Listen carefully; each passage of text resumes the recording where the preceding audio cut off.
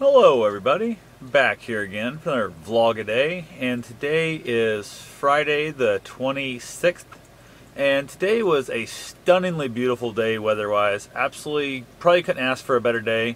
Started off a smidgen chilly, just turned gorgeous all day long, beautiful sun, few wispy clouds in the sky and that, and then it got a little bit chilly at night, but not bad. I was out today wearing my shorts, a short sleeve shirt I've got on right now, and never needed a jacket once. It was absolutely just beautiful. Had some things around the house here I had to get done. Had a friend come by. We ended up watching an old movie, one of my old favorites, called Strange Days. It's a really kind of a twisted, strange little movie. Watched it and that, and then we ended up running up to Des Moines together, hanging out. I was able to, I had to run by my flea market booth and that. I was going to do that stuff Wednesday, put it off for today. The two of us were going up there together and kind of, I guess, give myself Wednesday back and not have to waste the drive up twice. End up going down, eating at one of my favorite Chinese restaurants up there in Des Moines. I absolutely had just a really good meal. They've got really good food. I think it's possibly changed owners or at least management staff, because they've got a few different things on the menu and they've got a much bigger sushi choice. It's not high-end sushi by any means. It's all like California rolls and shit like that, but it's pretty good for what you get. I mean, it's like $11 for buffet, $1.50 for drinks, so it wasn't too bad. So it was like 27 bucks, like that. Well, a tip, you're like 30, I don't know, 34 bucks, where the hell it is with tip in there. So definitely, with two people, it's not bad. A lot of food, just decent food.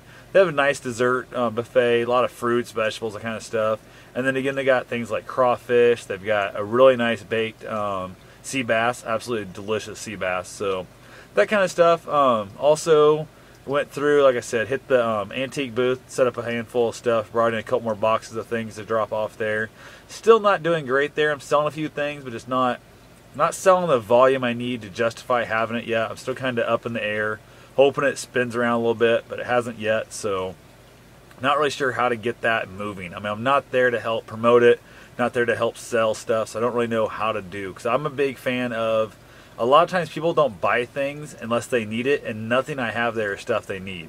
It's all going to be stuff they want, and stuff they want is stuff you have to sell them. You got to kind of help sell the sizzle, not the steak. So, and when I'm not there, obviously the people running the flea market, they're not going to be over my booth trying to help sell stuff, because they have no benefit in that fact at all. So definitely still working on trying to figure out how to make that booth make me money, but who knows, we'll see what happens. I'm going to take up, I was going to do it this trip, and when I was going with a friend, it felt like taking that much time.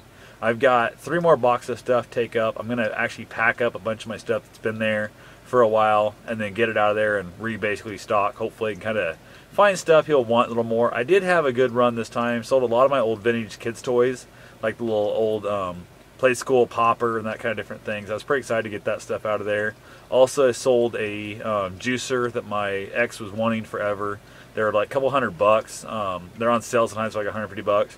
And I didn't want to buy her one because I know she's going to use it. Talking to a buddy of mine, his wife had bought one and they used it like twice. Never used it again, and he told me to take it out of the house because he'd never seen himself throwing it away. They're not yard sale people, so they'd never sell at a yard sale. So I took it home. It was here, a couple years before she left, maybe 3 years before she left.